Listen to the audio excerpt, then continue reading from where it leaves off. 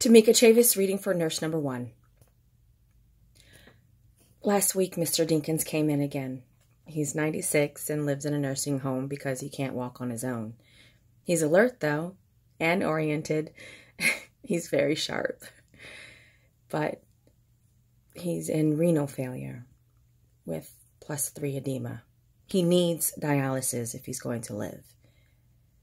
And he knows that, but he's tired, and he doesn't want to go through more discomfort. And I get it. I've seen patients like him before, but his kids want him to do it.